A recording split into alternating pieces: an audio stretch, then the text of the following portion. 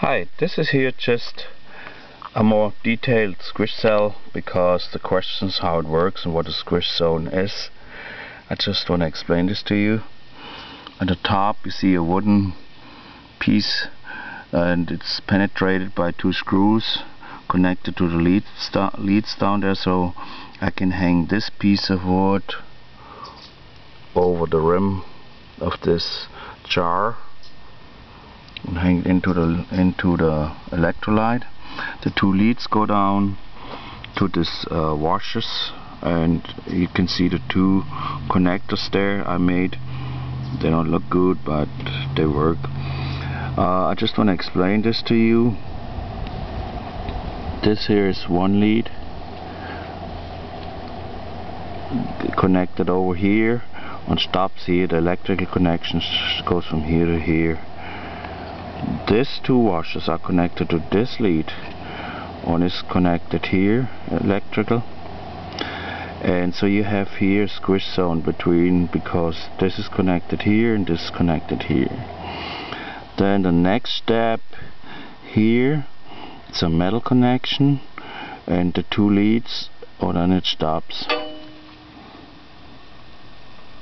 Do I say this right? No, hold on.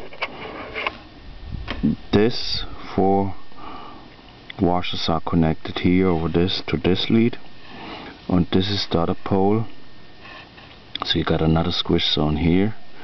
Then this one is connected here, metallic, all the way to these two washers, and all this is connected over here, metallic, and then you got another squish zone. So you got 1, 2, 3 squish zone, and I just added these two large washers as a neutral. This is activated because it's metallic connected to this lead.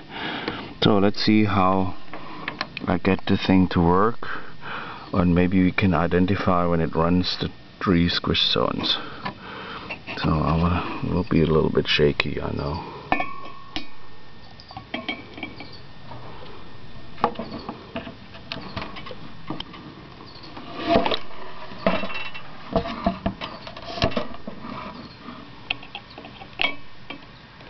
This is the connection to my truck battery, and I know it's a little bit